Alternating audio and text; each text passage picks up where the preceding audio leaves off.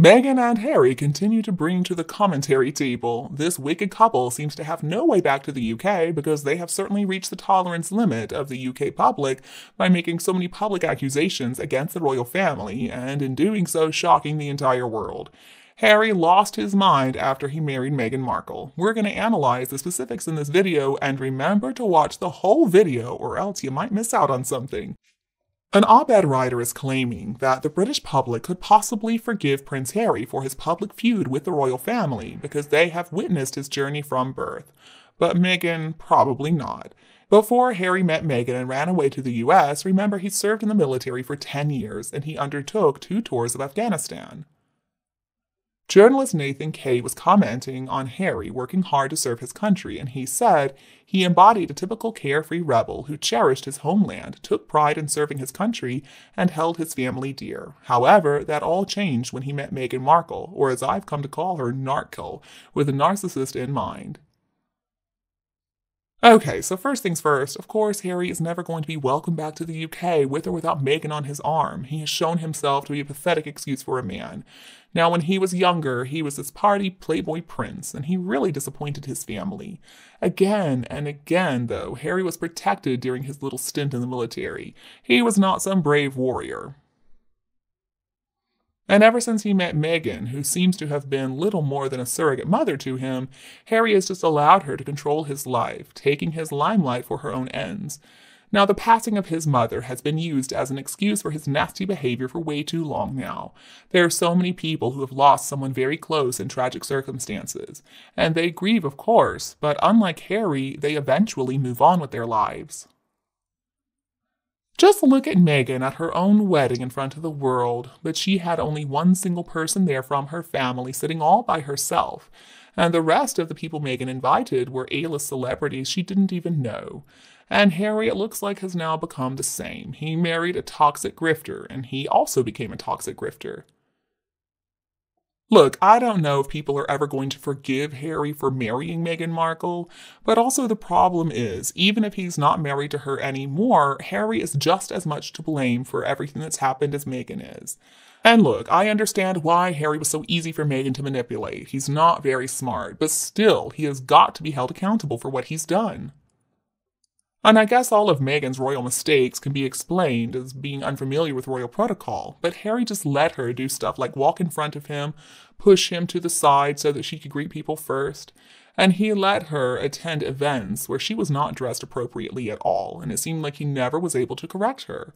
I understand she wouldn't have listened to him anyway, but still, Harry just allowed all her behavior, and that gave her a chance to continue with it.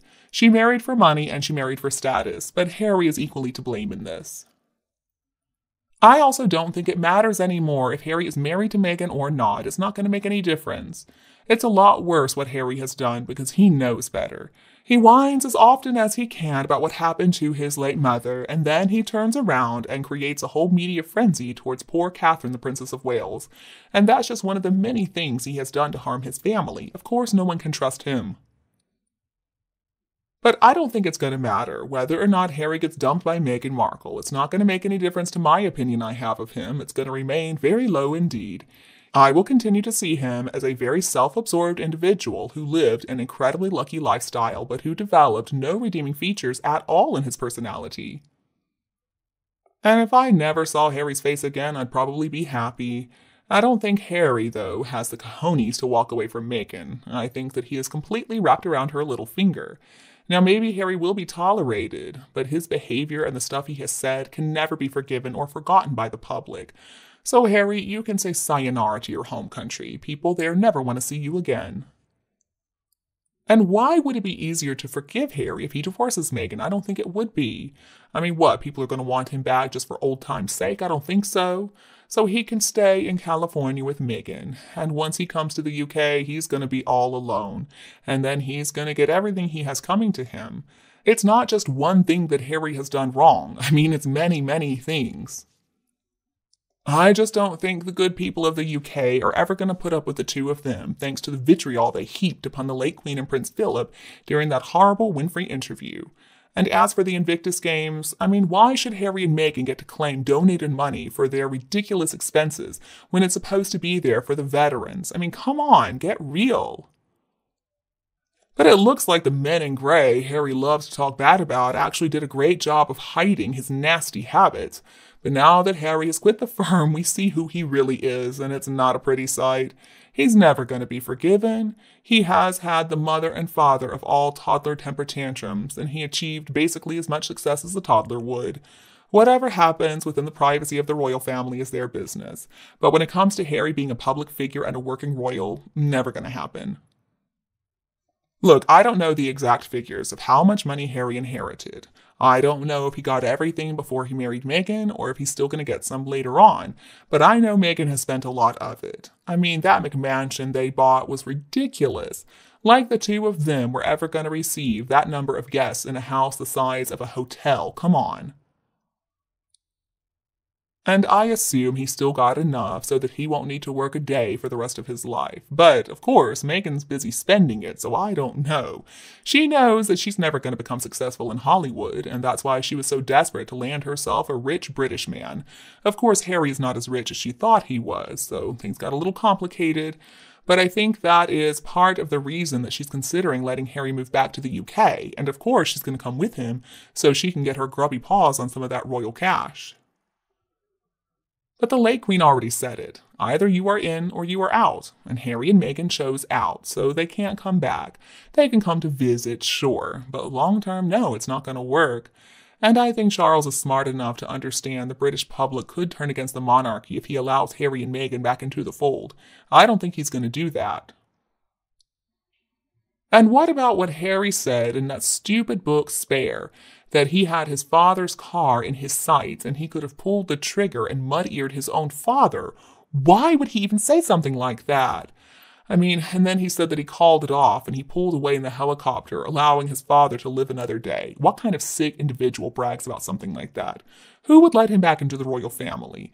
Honestly, the royals should be scared of Harry. He has got to take responsibility for his decisions, and he could have easily said no. In the past, Harry was the one who sat and watched while Meghan Markle made fun of the Queen with that disgraceful curtsy. He just sat there. He didn't do a thing. So he really has been as bad as Meghan in his hatred of royal life. Before he met Meghan, Harry did serve in the military for 10 years, but the truth is he was in the bunker the whole time playing video games.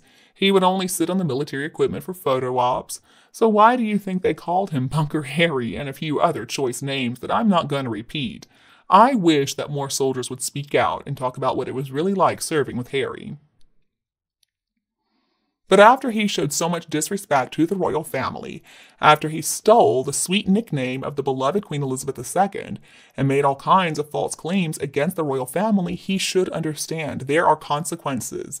And I don't know if healing is ever going to be possible. Even if it is, it's going to take a very long time. This relentless drama of the same topic and contrived by the publicity team of Meghan Markle is no longer going to sway public opinion after the true character of Meghan Markle has been exposed to the whole world, and the true character of Harry too, as a more than willing puppet of Meghan. It's obvious. The reality is, it doesn't matter if Harry gets divorced from Meghan or not. He is the one who was so disrespectful towards the British people. He couldn't have what his older brother had, and he tried to get people on his side, to gang up against the monarchy, and of course he failed. And now supposedly he's wanting to return, and the public are just going to have to accept it. It's not going to happen. I mean, Meghan and Harry are evil. He sold his family down the river for cash, and he encouraged Meghan to attack his family and tell so many disgusting lies. So sure, Harry, go ahead and divorce her, but still, he's never going to work as a royal again. And you know, honestly, I don't think Harry and Meghan even know what the word respect means. I don't even think they know how it's spelled. Both of them have trashed the family time and time again. They have trashed the people of Britain.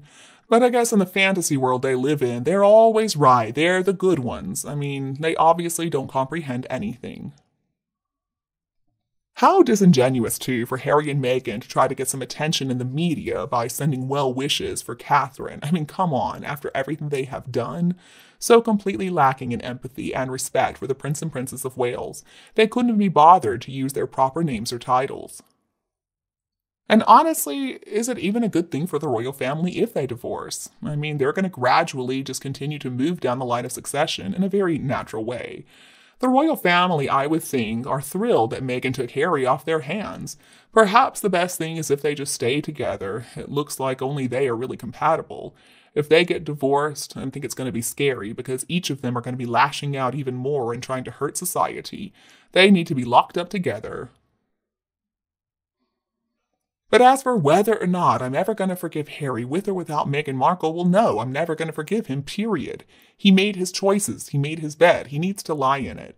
And he has never, ever shown any regret. It has been attack after attack. Harry has never even given his own children a thought of how this is going to affect them, if they're real. But eventually, he's going to find out. So once more, I'm going to emphasize that Harry will not be forgiven even if he's not with Meghan anymore. They, as a couple, have done and said some very harmful things. And in some ways, Harry's worse than Meghan because this is his own family he turned on, and he allowed so many lies to be told about them. And he still won't take those lies back. He won't apologize for any of what he and Meghan have done. The bridges back to the royal family are burned, and it's about time that he came to terms with that. So Meghan cannot be blamed for everything. I mean, I understand that she controls him, but still, he has got to take responsibility. He is not a child. He chose this life, and you don't get to change your mind at a later date because, oh, the two of you failed at becoming billionaires. Harry needs to be blamed for his behavior towards his late grandparents, not only as a family member, but also as a sovereign, a monarch. And you know, he missed out on the memorial of Prince Philip. That is also not a forgivable action. Well, folks, that's the information and analysis on the topic of the British public warning Prince Harry that they will never forgive him while he's married to Meghan Markle. What do you think about this whole issue? Please leave a comment to let us know. And don't forget to support us with a like, share, and subscribe to the channel.